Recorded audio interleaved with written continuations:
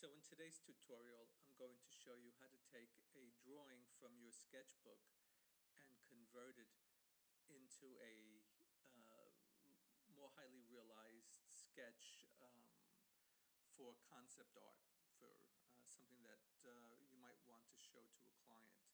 Anyway, the first thing we're going to do is open up Photoshop, and I'm going to be going into a folder that I already have selected here. It's called Character Design from Scans, and what they are is a bunch of pages that I scanned from one of my sketchbooks.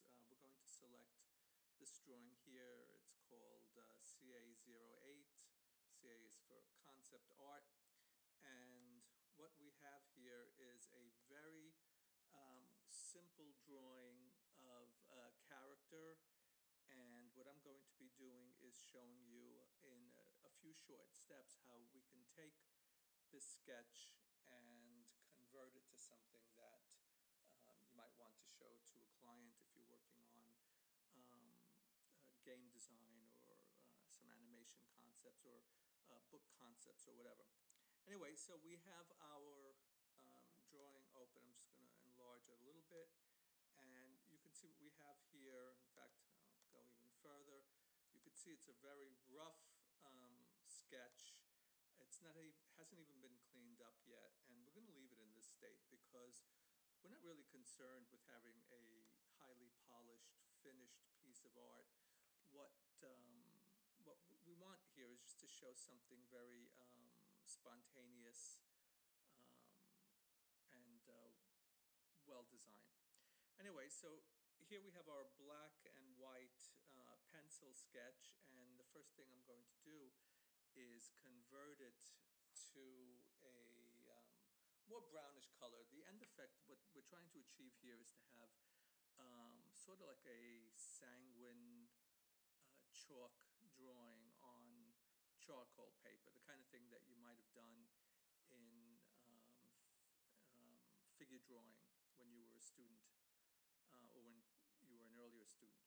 So first thing I'm going to do is duplicate the background layer.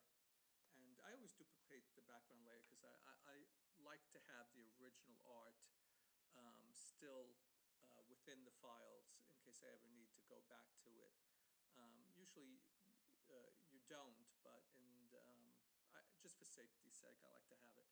Anyway, so we have the background copy here in our layers palette. So I'm going to go into image, and I'm going to go to adjust, and the first thing I'm going to do is go into color balance.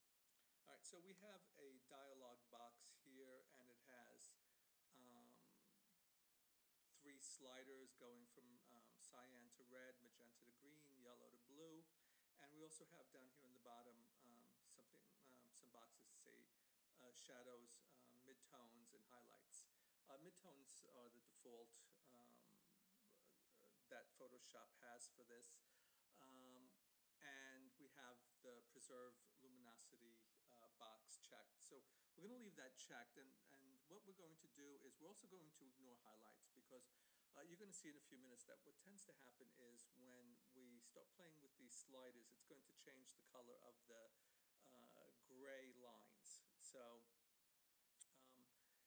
I don't want to change the color of the white, the highlights. So what I really just want to be concerned about is the gray. So first thing we're going to do is we're going to stay in midtones, and we're just going to slide the top slider over towards the reds. I have it all the way over, but really this is a matter of personal preference. Then I went down to the yellow, gave it a little bit of yellow. I'm just going to give it a tiny bit of green.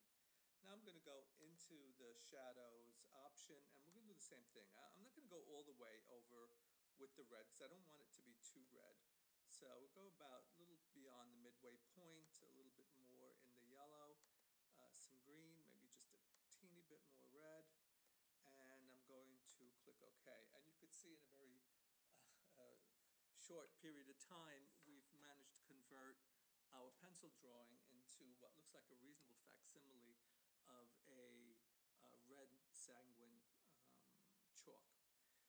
The next thing we're going to do is we're going to create a blank layer. So I have my empty layer here, and what I'm trying to do now is I'm going to try and create something that's going to resemble charcoal paper. I'm going to just shut this layer off for now. So I'm going to go into the color picker, and I'm going to try to come up with a beige color, something that mimics what we've seen in charcoal paper. So I don't want to go too dark, I don't want to go too light. It could always be changed later on, but for the purposes of this tutorial, I'm going to select this beige color here, and I'm going to go over to the paint bucket tool, and we're just going to fill this layer completely with that color. The next thing we're going to do is go into filter. We're going to go into filter, noise, and we're going to go into add noise. Now, I've already got it in the adjustment box here. I have my amount set to 9.51. Anything below around 9 or 10% is good for the purposes that we have here. All we really want to do is break up that solid color. So you'll notice also in the distribution box I have Gaussian check, not uniform, and I've also got the monochromatic option selected. Now this document, this original document, is 300 dpi. It's approximately 8.5 by 11. So these numbers here are just about right for the document that we're working on. So I'm going to click OK, and now we have our noise set, but it's still for the purposes of this, I feel it's a little bit too computerized, too sharp. So one final thing we're going to do in preparation for this paper, excuse me, is to go into the filter and blur, and the next thing we're going to do is go into the Gaussian blur. We're going to change our radius to approximately 0.9, 0.81. Any of that is just about right for what we're planning to do. You can see over here that what it did was it blurred that noise a bit. I'm going to click OK. So now what we have here is a reasonable facsimile of charcoal paper. So I'm going to go back to the layer that's on top. I'm going to turn that layer back on, and we're going to go into the blending mode, and we're going to go into multiply. I was in the wrong box. So let me go back, shut that off, go back to normal, and now we're in the proper layer, and I'm going to select multiply, and here we go. We have our drawing, our red chalk drawing on charcoal paper. So that's a pretty big difference right there from the original pencil sketch from the sketchbook. But we want to just take it a little bit further than what you see here in front of us. So the next thing we're going to do is start picking out some of the highlights. Like I said, this isn't going to be a highly refined drawing. What it's going to be is just something that you can show the clients to give them an idea of the direction that the characters that you've designed, what they're going to look like. So the next thing we're going to do, we'll go back into the color picker. I don't want to go with a purely white chalk. I think that it's a little harsh. We'll get something really close to white, but something that's a little bit warmer. So I think this is a good color, what we selected right now. And the next option we're going to go is we're going to select brush. So the brush tool is now selected, and we're going to select the brush. Now the thing about Photoshop, it comes with many different brush choices, and what I'm going to select now is a brush that resembles chalk. You can see when I put the cursor over that number 36, it says chalk, and we're going to select that brush, and as I was saying before, this comes with Photoshop default brushes, so it's nothing that you have to create, nothing you have to buy. It already comes with it. You'll also see that it's set at 36 pixels. That's a bit small for what we're working on now. So I'm going to just increase the size of the brush. And all right, so we'll go with the diameter of about,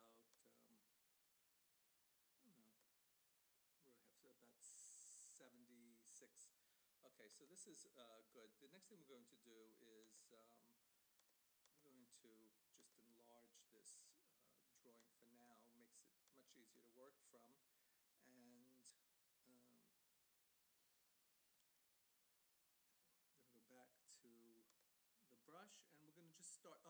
Before we go any further than this, I want to make sure that our opacity level is set much lower. In order to mimic the feel and look of chalk, I want to do a slow build-up of the white highlights. So I've got the chalk now set to about 30. The flow I'm going to leave where it is. And the next step is I'm going to create a blank layer. So we have another layer here, and I'm going to change the blending mode to overlay. And what you're going to see in this tutorial is when we're creating layers that have a lighter color, and we want to create the effect of a lighter color, you want to keep your blending mode to overlay. And when you want to use darker or more intense colors, you would put your blending mode to multiply. So as I was saying, we have the overlay selected, we have our brush, it's at 30% opacity. So now I'm just going to start picking out some areas on the drawing that I want to pop a bit. You could see I'm not trying to color in this drawing like you would a coloring book. I'm just trying to very roughly lay in some highlights so that the drawing itself begins to take on a more three-dimensional look to it. And you can see as I go over and over with the chalk, it becomes more intense, the white. Like I said, I'm not concerned with staying in the lines. What I'm concerned with is just building form. And right now, like I said, it's I'm just trying to pop some of the areas that are closer to the eye. And we're going to create another layer after this that will be that will concern itself more with light. So I'm just going to continue. You can see I'm moving pretty fast.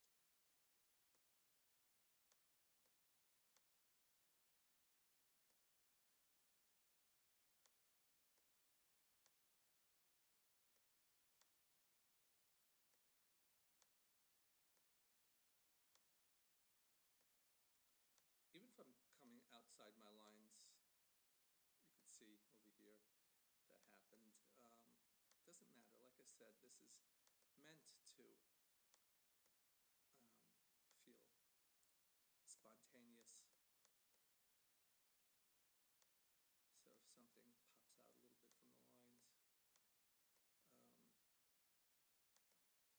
we're not going to worry about it too much. If it was something that that was glaringly wrong with it, all we would need to do is go into the eraser and just erase some of that color back. But like I said, this is not something that I'm too worried about with a drawing like this.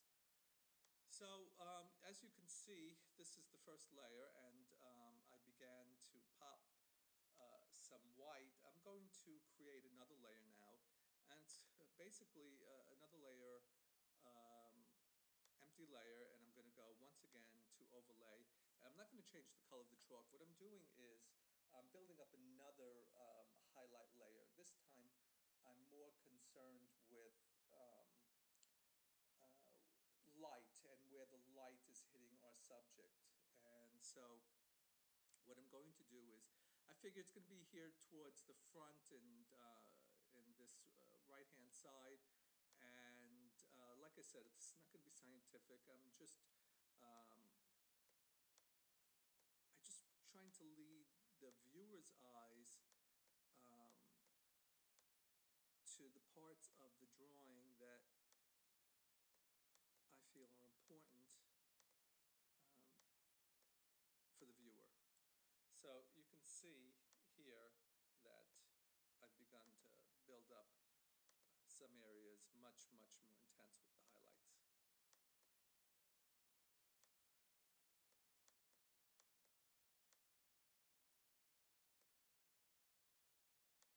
As I was saying before, the beauty of Photoshop is its ability to create many layers, and that really gives you a lot of control over your image,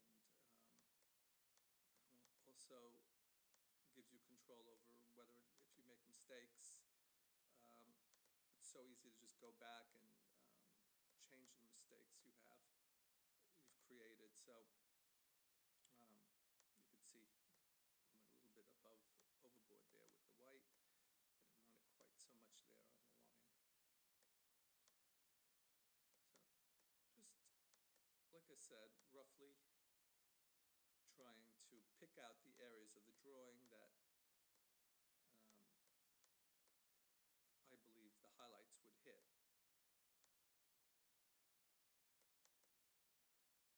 I'm going to just see what the drawing is beginning to look like. You can see it's already looking pretty good. The dimensions are, it's looking very three-dimensional.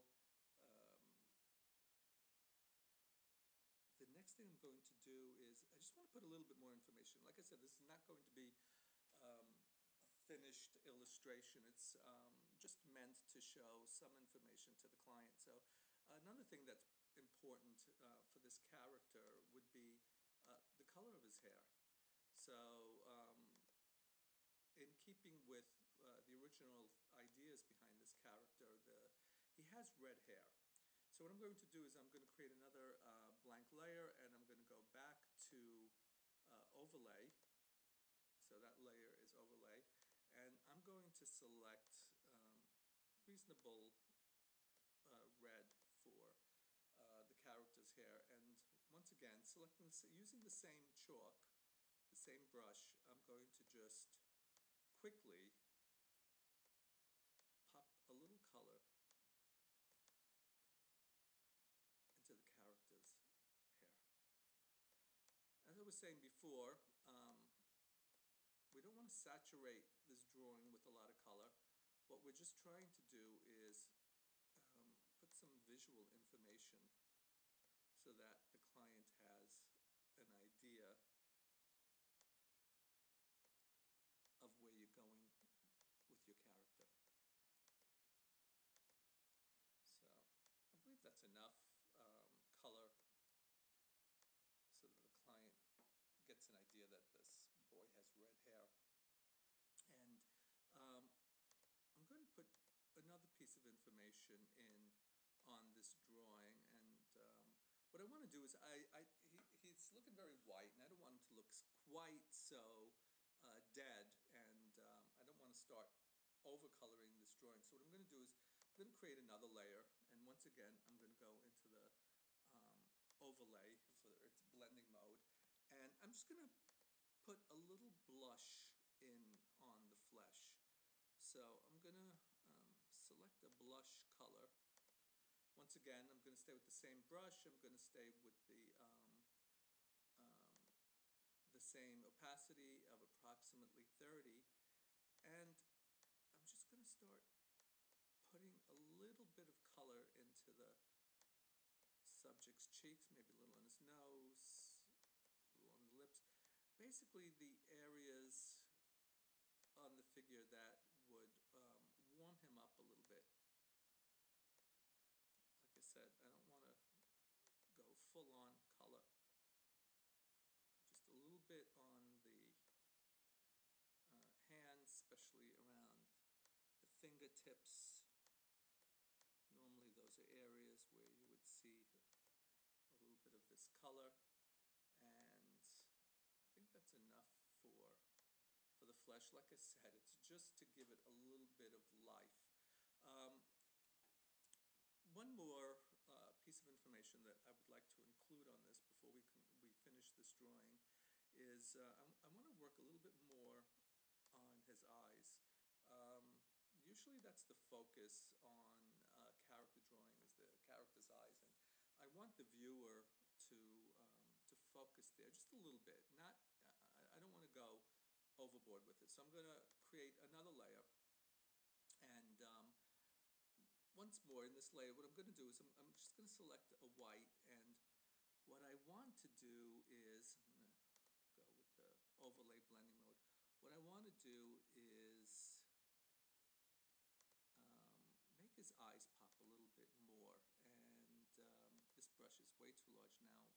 We're working in much smaller details, so I'm going to go with approximately 17 pixels. And you can see what I'm doing is I'm going into the whites of his eyes, and I'm not making them pure white because that wouldn't be right for any character, actually, because the eyes fall into shadow. But I did want to draw a little bit of attention to it, so I'm adding some white, and the next thing I'm going to do is add some color to the eye itself. Now, I've selected a green, and I'm not going to put this on another layer because there's so little information on this layer. I'm just going to stay in here, and I'm going to put that green into the subject's eyes. Okay,